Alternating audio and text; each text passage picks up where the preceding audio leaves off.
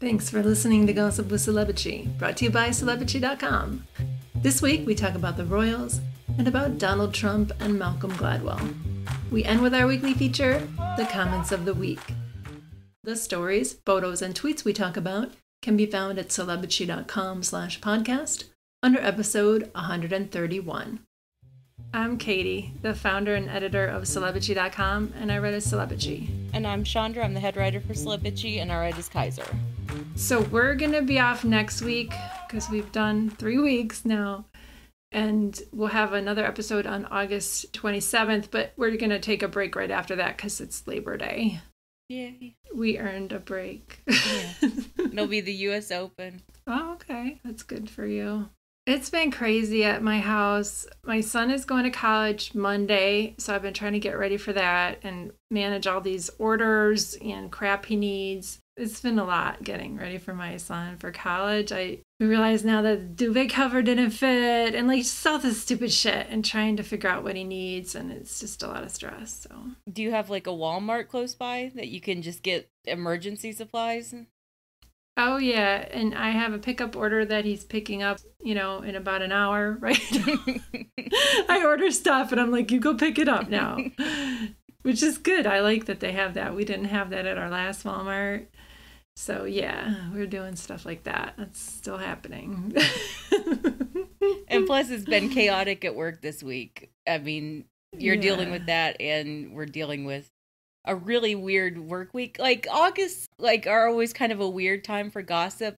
There are usually a few big stories happening, but then otherwise it's just totally dead and everyone's off on vacation, and I don't know. It's been really weird, yeah. It's just a weird gossip time. We're not going to cover these stories in our talk today because we don't want to fucking talk about them. It's too much work to write about them. But K-Fed and Brittany and Anne Hesh, those are just sad stories. Yeah. And the K-Fed stuff in particular, people have really strong opinions on it. And I just feel like they're both kind of dealing with it poorly, dealing with the situation poorly. And I don't know. Yeah. I wish that none of it was happening in public. There are some stories like that we cannot come down either side of. And if we make only mild statements on either side, people will yell at us regardless. It's just insane. And that's one of those stories. It's hard to navigate those. People have strong feelings about it. Yeah, for sure. So you've been watching tennis. You like talking about tennis. That's your escape. Yeah, my escape is tennis. But tennis is a huge bummer right now because Serena is on the cover of the September Vogue and she announced her retirement without saying the words, "I am retiring." She's saying goodbye to the sport at the U.S. Open. So basically whenever she loses in New York, that will be her last match ever as a professional tennis player. And she turned pro when she was 15 or 16 years old. So it's a 25-year tennis career. She changed the game, Completely. Changed the women's game completely. Changed the sport entirely. Who gets to play tennis? Who is an socially acceptable champion? She changed the money in the sport. Yeah, Venus and Serena, they changed everything. I related to what she said about being bad at goodbyes because I've had some of those in my life recently. And I'm okay, we're leaving. Yeah. And I don't really want to drag it out. That's hard, And for Serena in particular, she's been saying goodbye for years now. She's been playing less and less. She got injured at last year's Wimbledon and she was gone for a year from the tour. I said it in the post, she's gotten the public used to not seeing her. It doesn't feel all of a sudden she's retiring while she's on top. No, it's been coming, and we've known it's been coming, but it's still sad. She'll do something with the sport. She'll be a commentator. Well, I mean, they'd be lucky to have her as a commentator, but she's rich as hell, and she's getting... Doesn't need that shit. Yeah, she's getting richer every day. Yeah, she's super into her Serena ventures and being the seed money for women in business. And so she's just cool. She definitely wants to have another baby. That would be sweet. I think it's funny that Olympia only wants a little sister. She doesn't want a little brother whatsoever, but she wants A baby sister. She would get used to it, little brother. All right, let's talk about the royals. So last week we talked about Prince Charles accepting over £1 million from the Bin Laden family, like after Osama was captured and, they took care of him. But it gets worse. This week we heard that he met with a Russian oligarch with ties to Putin. This man gave him hundreds of thousands of pounds and pledged $3 million to the Prince's Trust over a period of 10 years. That's some power that these people have over him. It's despicable. It is despicable. I don't think it was the Prince's Trust. I think it was the Prince's Foundation, actually, which is a separate thing. I didn't know the difference. Yeah, the Prince's Trust is his scheme to get kids education and work, and the Prince's Trust is actually kind of above board. The Prince's Foundation is where all the shady shit is going down. He keeps accepting all of these $1 million donations from this oligarch and this despot, and they all go to his foundation. Suitcase. Yeah, and this suitcase full of cash. And so this guy has really close ties to Putin, and everyone's like, so what's next? They're going to be stories about him accepting $2 million in cash in a suitcase from Vladimir Putin himself, basically. That's insane. And he's supposed to be investigated for the Cash for Honor scheme, which we didn't even hear these details when we heard about that. And Scotland Yard hasn't interviewed the head of his foundation who left, the fall guy, Michael Fawcett. Right. And they pushed Michael Fawcett out of the foundation months ago because he was supposed to be their fall guy. He was supposed to take the blame for all of this mess. And Scotland Yard hasn't even bothered talking to him or investigating any of it. They're not going to do anything. They can't, so. All of that concern about even needing a fall guy, they didn't need one. Nope. Since we're talking about shady royal finances, we got some numbers for William and Kate's Royal Foundation and heard that they spent £12.1 million on Earthshot and only gave out £5 million in awards. So they spent $7 million on promoting it and holding it. How is that at all good or helpful to the environment? Because the whole thing with Earthshot was that all of a sudden it was totally fine for William specifically to have corporate sponsorship for his stuff. Remember when Harry and Meghan were there and they were trying to figure out some sort of system where they could raise money for charity, they wanted to, take money from corporations and that kind of stuff. And they were told, no, you can't do that. A royal can't get in bed with all these corporations. But suddenly it was fine for William. So he was getting all of these $1 million donations from Bloomberg and whomever. He's just misspending the money. He's throwing parties for himself and doing whatever. Earthshot. Those videos they had where they compared Kate to Malala, I'm sure it's... That wasn't for Earthshot. That was for her stupid little Keen early years bullshit. I don't even know who's funding all of those videos and all those pie charts. But yeah. Those pie charts. Buying other people's research. I mean, somebody's on the take within Earthshot or in the Royal Foundation. I think it's more likely the Royal Foundation itself. They have too much overhead expense. There's a huge story that nobody's really dug into or the details haven't been leaked about another reason why they pushed out Meghan. It's because she probably saw those finances and that's why she had the money going directly to her charities when she had her things that were so transparent and obvious. Okay, you buy these clothes, it goes to the charity. You buy this cookbook, it goes to the women. Right. It doesn't go through these umbrella organizations to be filtered out and to enrich various behind-the-scenes people. Yeah, I would love for Meghan to actually talk about exactly what happened with even just specifically the cookbook. Because I feel like so much of the stories about, oh, Meghan wanted to do this and this, and we weren't prepared to help her. She's such a diva because she wanted us to work for her. I think that was her trying to organize the cookbook, and she kept on having to go outside of the palace to get help. And yet they forced her to put the proceeds of the cookbook, filter that through the Royal Foundation. And she didn't, ultimately. Well, she did. The money went to the Royal Foundation and then immediately went to Hub Community Kitchen. Okay. Like, she was able to wall off the money within the Royal Foundation. And I think that's the only way that she would agree to the scheme, is if the money could be walled off. Imagine how hard she had to fight for that. Yep, exactly. In that dusty old organization. That's what I would just love for her to talk about, that specific issue of how she got that done. She's so classy. Like, Yeah. that she hasn't gone scorched earth so far. So we don't have this on our list, but we should talk about the fact that Prince Harry filed another lawsuit against the Metropolitan Police. That was an oversight that I didn't put that on our list. No, it's fine. It's not like a huge story because we don't even know exactly what the second lawsuit is about. I think it's just a continuation of the stuff that's already happening. For months now, he's been suing the Home Office, which is, I don't even know what the equivalent of it is, like Department of Justice, maybe. Okay. And so he's suing the Home Office because they're ultimately in charge of who gets royal protection and who pays for it. And now he's suing the Metropolitan Police directly because I would assume he thinks that they're also in charge of who gets security and who pays for it. Because he wasn't even able to pay for his own security. Right.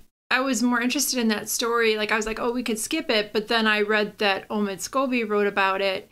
And he was saying how bad the threats are against Harry and Meghan and how dangerous it is for them. And they haven't said jack shit about that either. Right. Apart from, Harry's lawsuit, they really haven't made that public. I think they want to downplay it, but...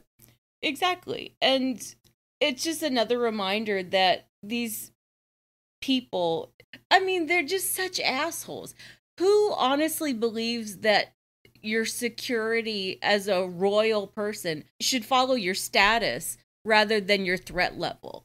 The people with high status who are threatened. Yeah. Not threatened, who are intimidated by them. Their argument, like the Home Office's argument, is that Harry doesn't have his HRH and Harry stepped away from royal duties. Therefore, he doesn't deserve security. No, security is supposed to follow the threat level. Yeah. And he's got the memoir coming out this fall. And ahead of that, there's going to be 4 royal biographies that we've heard of. There might be some others that crop up. And they're not only trying to, muddy the waters ahead of Prince Harry's biography, they're surely trying to capitalize on the huge amount of success he's going to have with that. Right. And they're trying to get in before his memoir is released and blows them all out of the water. They're just trying to make money while the getting is good. But what I like is that not all of the books are going to even be about Harry. It's Charles trying to get attention. It's Camilla trying to get attention. That's funny. Yeah. Because there's a biography of Camilla from Angela Levin, and Catherine Mayer, is that how you pronounce her name? I think so. Has a biography about Charles called The Heart of a King. And the Mayer Beats book... for money, it should say, or whatever.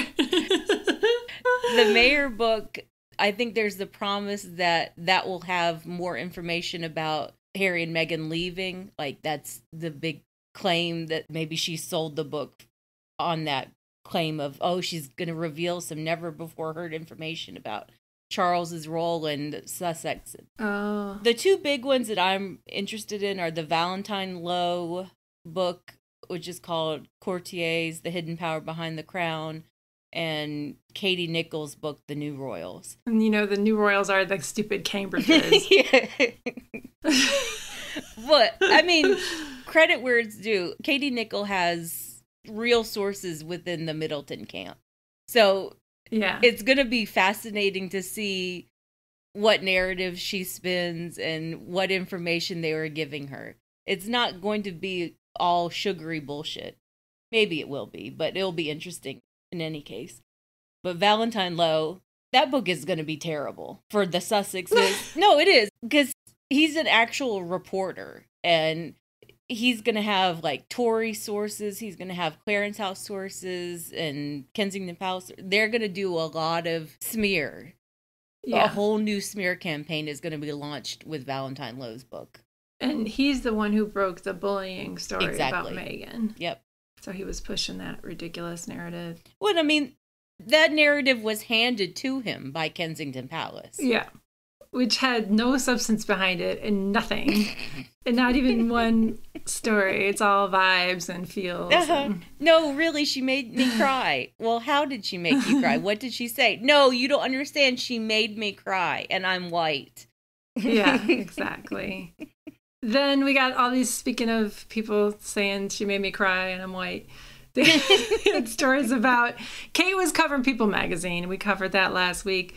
But they had more and beginning stories about her. And her uncle Gary did an interview where he said she's so brilliant, quote, as a wife, a mom, a counsel, a partner, an ambassador, a figurehead, and a future queen. Like, lay it on any fucking thicker. That is just ridiculous that someone could even say that about her. Yeah. And I was like, wow, are they really back to interviewing Gary Goldsmith now? He's been MIA for months now. He was laying it on real thick last year, especially after the Oprah interview. Like, they sent Gary out to do a lot of dirty work. Mm-hmm. And he was like adding a lot of nastiness on top of Meghan and Harry. We haven't heard from him in months now, and all of a sudden he pops up, and it feels like there's some weird energy at Camp Middleton. They're nervous about something. They're desperados over there. Yeah, I mean, Kate's moving into Adelaide Cottage with the kids. William is God knows where. They seem to be living separately, and Camp Middleton is making sure that Kate is still going to be the wife of record, basically. She's gonna be queen. Yeah, she's gonna be queen, come hell or high water. So let's talk about Trump.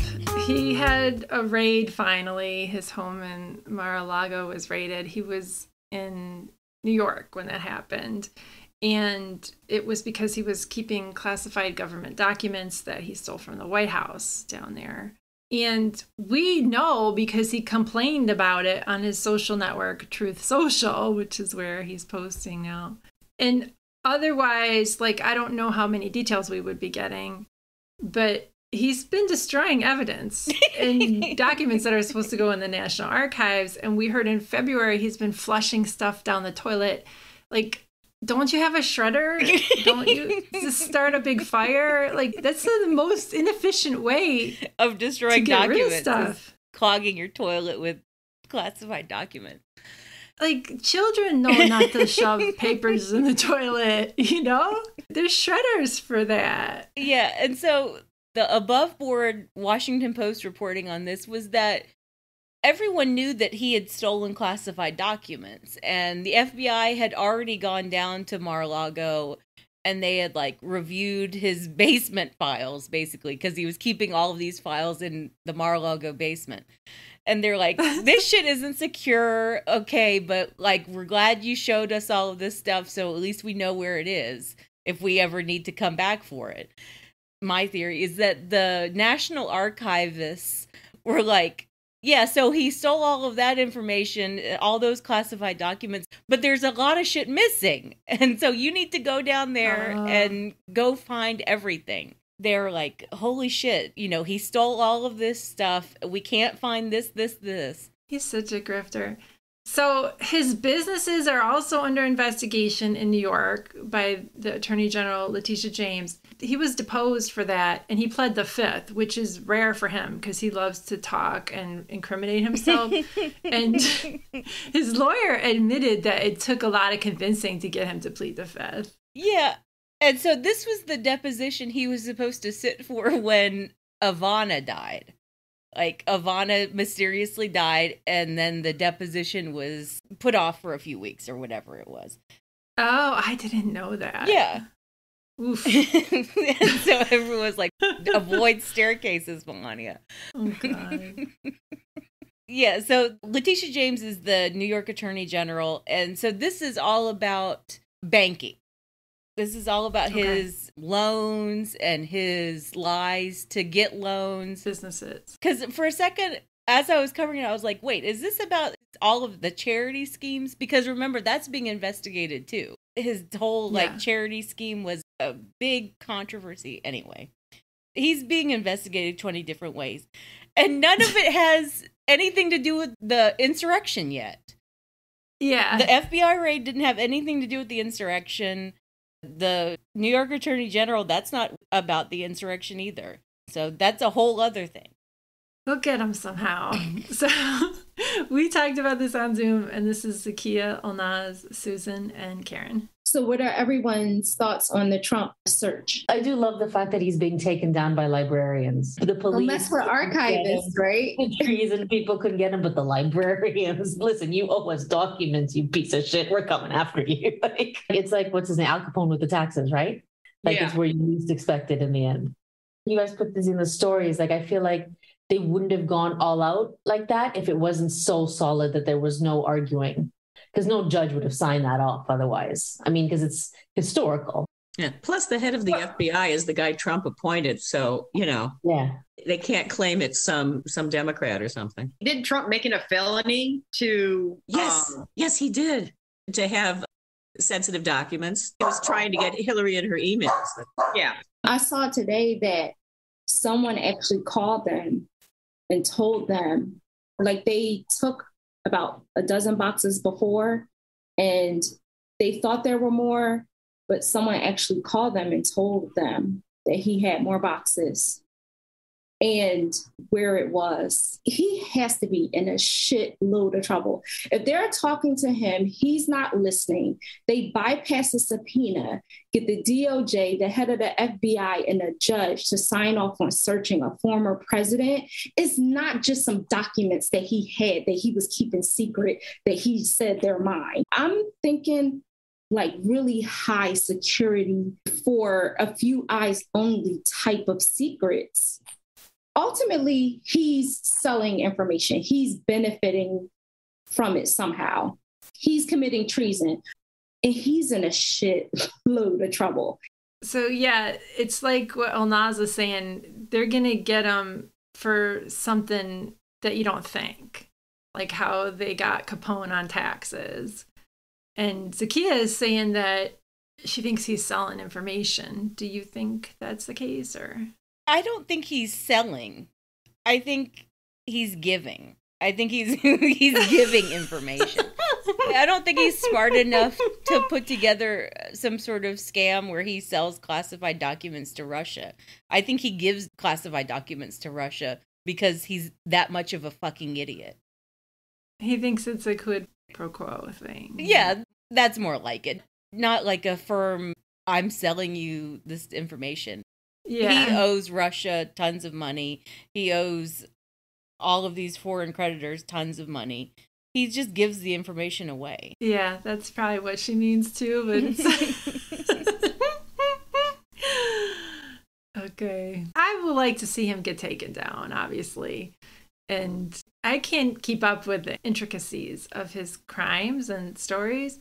I don't think he can either. And it'll be fun to watch him get taken down in various ways. Whatever they do to him, I want to see it. Yeah, what's interesting about this FBI raid is that all of the Republicans, none of them knew what it was for. They all knew Trump had done something bad. So they were just all panicked. But now they're running a play. Have you noticed that? No, what's going on? Once they figured out that it was just about classified documents, they're running a play. They're like, oh, how dare the FBI, the Democrats at the FBI. There are no Democrats at the FBI, for goodness sake. Yeah. They're Trump appointees. They got their ducks in a row. Mm-hmm. All right, let's talk about Malcolm Gladwell. So you've read a bunch of his books. I've skimmed them, and I'm familiar with him, but he's not my cup of tea, really. He's kind of a hack. It's just like pseudoscience. They're fun reads. I don't know. I liked David and Goliath a lot. Okay. I thought that was a good one.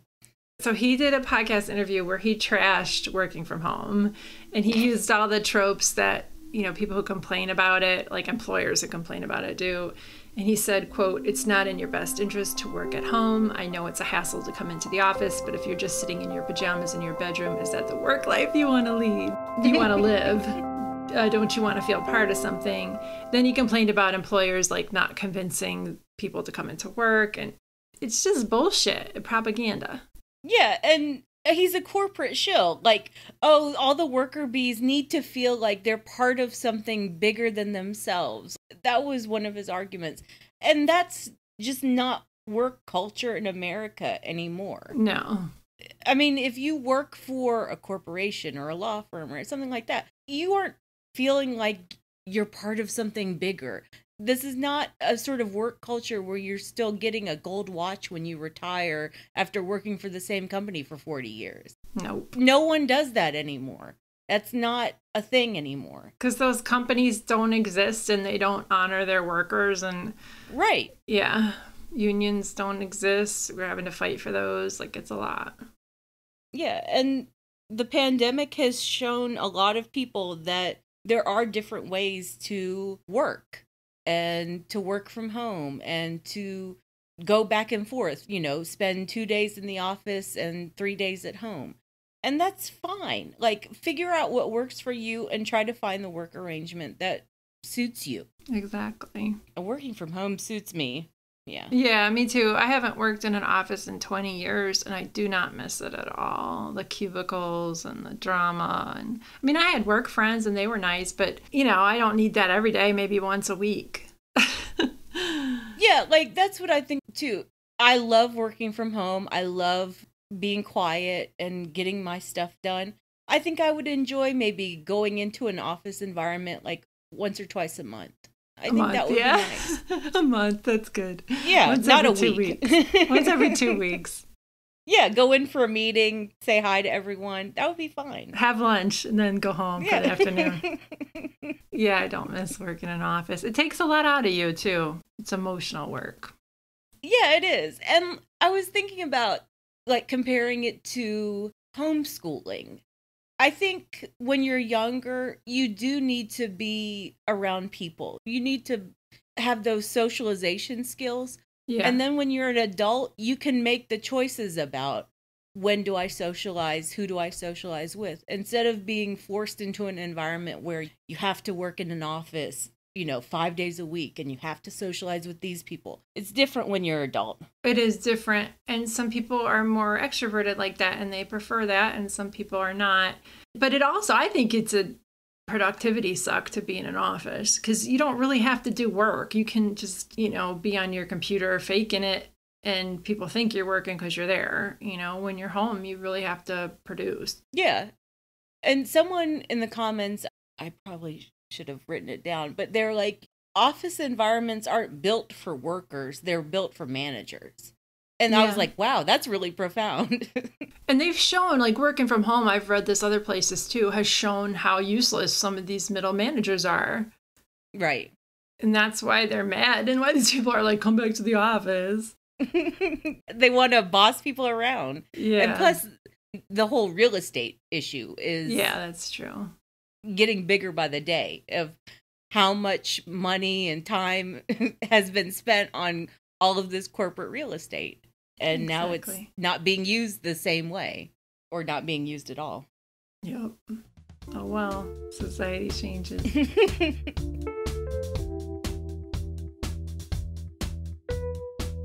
All right, let's move on to the comments of the week. Okay, my comment of the week is from, the post about Earthshot and Prince William, and only $5 million was given to the prize money, and the rest was just wasted. So Digital Unicorn wrote, "The royal family's a money laundering scheme, plain and simple. I'm sure that they've got loads of advice on how to do that from Chuck and Carol and Uncle Gary. Yup. It's only a matter of time until the press start actually reporting on William's financial shenanigans instead of Chuck's. I know he has at least one super injunction on his Keaton pegging, but I think there's another one to cover the shadiness of the royal family." I have not heard anything about a super injunction on the pegging story. I just want to say that for the record. But if it's true, I'll talk about it. What is a super injunction? That reportedly William got some sort of injunction on British media about the Rose Hanbury story. Oh, that's true. I don't think he's responded at all to the pegging story. Right. I don't think he's gotten an injunction or even sent out lawyers notices or anything like that about the pegging story. Right now, it's just quiet and dead. Yeah, and that's good. That's the way he should have handled it, which is surprising that he did it that way. You know, like you would think he would freak out. Yeah, but it's interesting that the British media hasn't really focused on William's finances. Oh, yeah. I mean, Charles is obviously a lot shadier.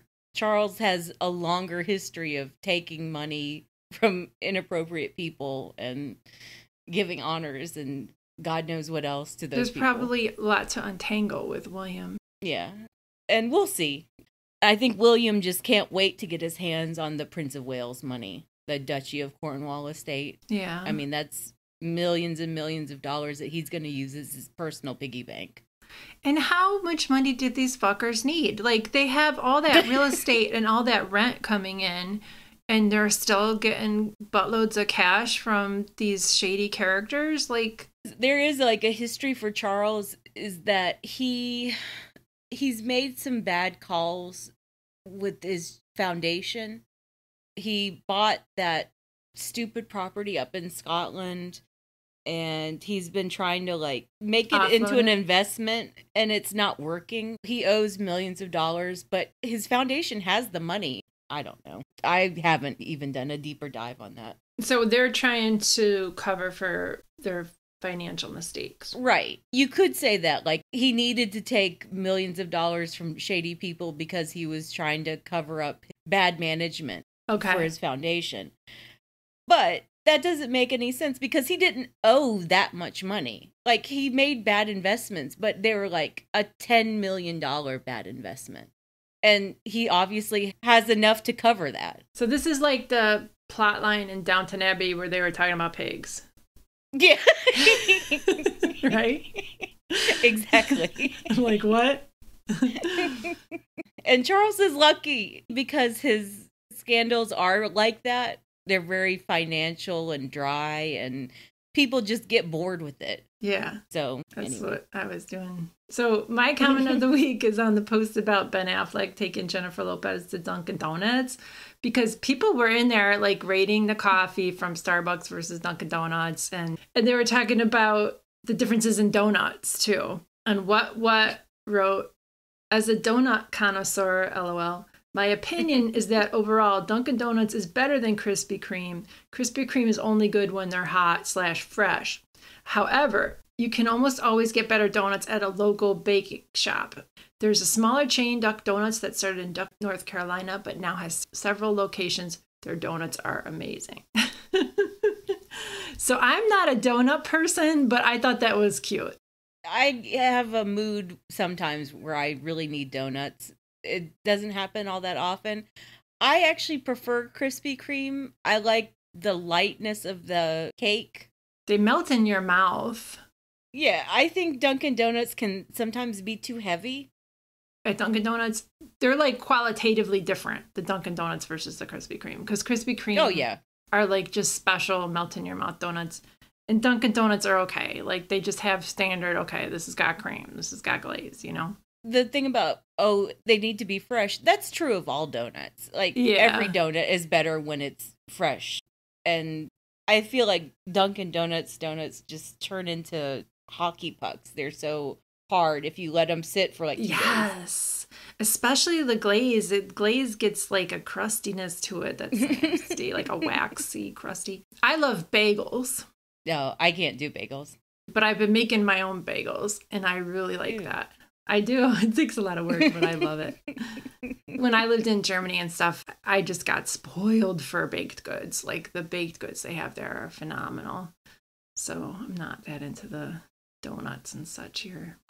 Yeah, Germany, France, they have big baked good cultures. Oof. The culture of everything bread and croissants and I miss that. pretzels and the pretzels are really good too.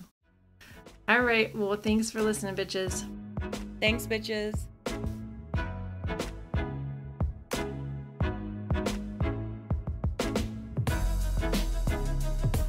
Thank you for listening to the Celebrity Podcast. Please rate, review, and subscribe wherever you listen. If you like us, please turn off your ad blocker when you visit our site. You can text us or leave a voicemail at 434-218-3219. Our music is from AA Alto, Maiden, and via Premium Beat and Sound of Picture. Thanks again.